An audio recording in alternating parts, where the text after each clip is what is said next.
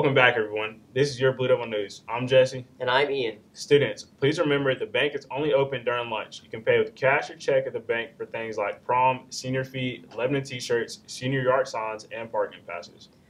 Prom tickets have increased to $50. Also, if you are bringing someone to prom who does not attend LHS, you must complete the appropriate paperwork that is available outside of the bank. This year, LHS is providing every graduating senior with a yard sign to display at their houses to communicate our pride in their accomplishments. However, if you would like a personalized sign or would like an extra sign, the cost is $15 each and the deadline is today. Graduation will be held on May 22nd here on the football field at 10 a.m. Each senior is allowed to give out 8 tickets. As long as we are able to maintain a traditional school schedule, we plan on having one ceremony for the entire class to graduate together. Also, if you've not paid the $75 graduation fee, please do so immediately. There are several scholarships coming due, and guidance has communicated this through Redmond. The Chamber of Commerce has 6 local scholarships due April 9th. The Pepsi-Cola scholarship application is due April 16th. There will be an LHS senior awarded this scholarship. Whitner Memorial Scholarship is a new scholarship for an LHS athlete for $1,500. There's one simple essay. This is due April 15th. Lebanon Breakfast Rotary Scholarship for a Cumberland-bound student is due May 5th. This is an excellent opportunity as it awards $2,000 per year on top of Tennessee Promise funds. Don't miss out on free money for college. If you have any questions, see guidance or find the link by going to LHS homepage, then selecting Counseling.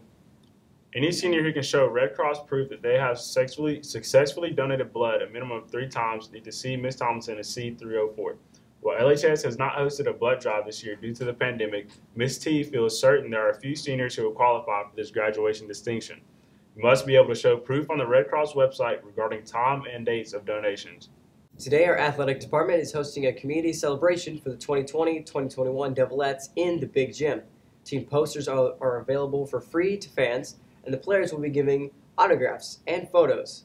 All the 2021 hardware will be displayed along with the 1971 state championship trophy. So come out from 6:30 to 8:30 to celebrate.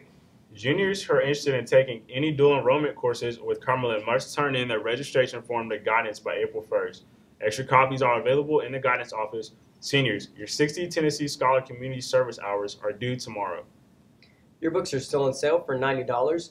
Pre-orders have ended and we are currently selling remaining stock and do not anticipate to have extras. We sold out last year and expect to do so this year. Orders can be placed using school cash or on yearbookforever.com. Congratulations to the swim team who swam their county championship meet last Friday. The boys 200 freestyle relay team won the event and set a new team record, while Emma Perucci was the county champion in the 100 breaststroke. You must have a parking pass to park on campus. If you do not have one, there are applications outside of the bank and you must purchase a pass during lunch. If you have lost your pass, replacement passes are $5 and are also available at the bank during lunch. Please make sure your tag is properly displayed and visible, and be sure you're in the correct spot that coordinates with your tag.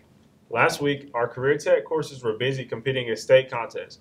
Kaylee Scott competed and placed first in Northern Section Employment Skills event for FFA. Housing members Zach Marshall, Savannah Barton, and Aaron Fulcher placed second and third.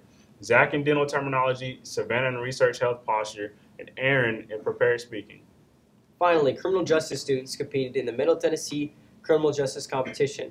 Contests included several police response scenarios, DUI and felony traffic stops, and crime scene investigation skills. Caroline Wright, Kaylee Cothran, and Julian Lakeman placed first in the fingerprint identification. Congratulations to all of these outstanding Blue Devils. Boys soccer defeated DeKalb County with a score of 2-1. Sean Redmond had the game winner with 54 seconds left. Take a look.